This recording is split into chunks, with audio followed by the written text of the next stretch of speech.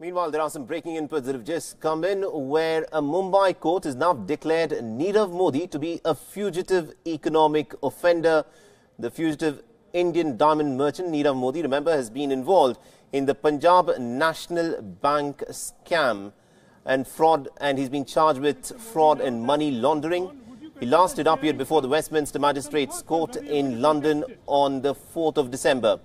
Now, the British courts have rejected all bail applications of Nirav Modi. Nirav Modi is currently lodged at the Wandsworth prison in southwest London and has been on the run for quite some time now. And now a Mumbai court has declared him to be an economic offender who is also a fugitive. To the best of my understanding, Nirav, you've just had an arrest warrant issued against you. You're now affected. All right, now this is a video of a group of Indian students singing a song by the pop group Imagine Dragons' hit single called Believer that's created quite a stir over the internet. Now, when you take a look at this video, this is what plays out.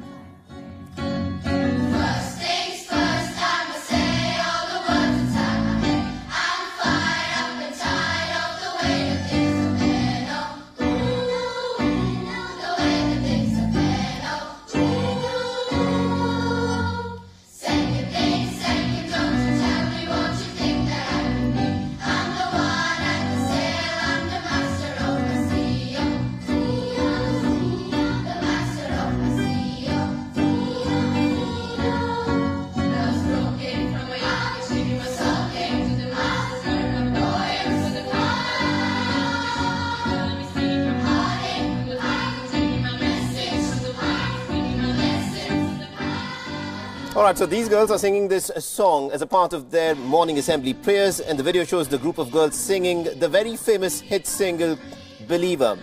Now, the video was seen by the lead singer of the pop band Imagine Dragons, and he then tweeted this video out saying, "Love this."